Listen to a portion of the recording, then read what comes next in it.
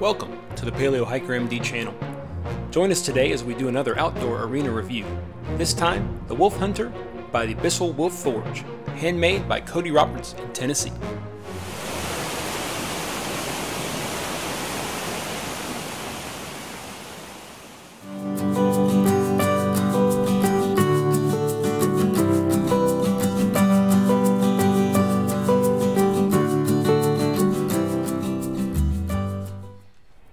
So here we are. The knife comes with a nice red leather sheath with a belt loop on the back. And this is the actual knife. It's a rather interesting looking knife.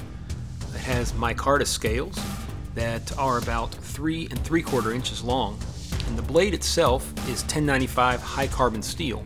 And it's also about 3 3/4 inches long. That gives a total of about 7.5 inches overall for the knife itself.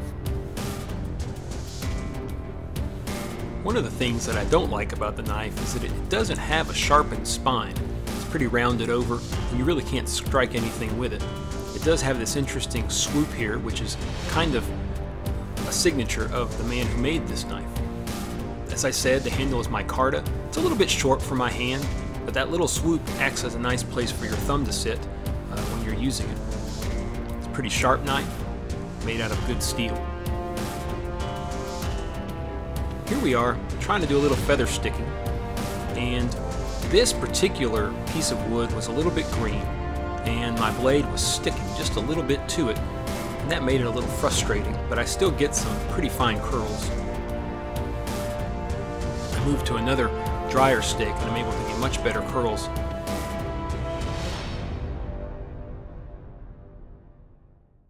There are a lot of reviews out there, and I thought to make it interesting, I figured, could I find a way to start a fire with a ferro rod even though this knife does not have a sharpened spine? So that became my challenge. Initially, as you can see, it definitely does not create any kind of a spark.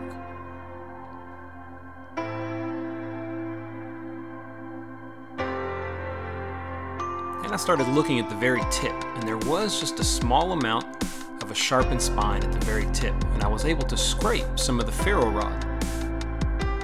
So I went about scraping some fat wood into a little bit of a shaving pile. I wasn't able to scrape it the way I normally would to get a fine shaving, but I did my best.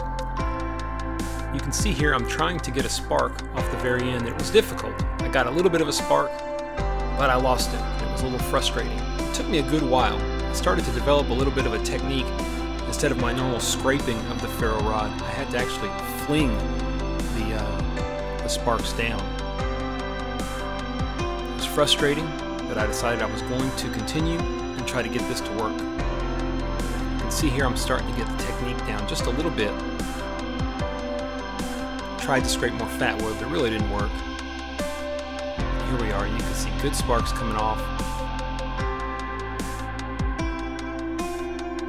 Finally, there it goes. That took about 10 minutes of hard work. What I used here was some cypress leaves that had fallen. They were very dry and burned very good. You can see here I struggled a little bit longer with the fire, but I did not have to do anything extra. I just had to blow it into life, add a little bit more dry wood, and eventually it started to burn all on its own. So there you go, guys. You can, in fact, start a fire with a knife, at least with this knife, even if you don't have a perfectly sharpened spine. I just had to get a little creative and take a good look at the tip, and I was able to start this fire. So guys, I appreciate you guys tuning in to the Paleo Hiker MD channel and checking out this outdoor arena review. I'll leave links below for you guys to check out the Abyssal Wolf Forge Facebook page. Like, comment, subscribe, all that good stuff. And stay tuned here on Paleo Hiker MD for more reviews and for more videos on all things outdoors. Thanks.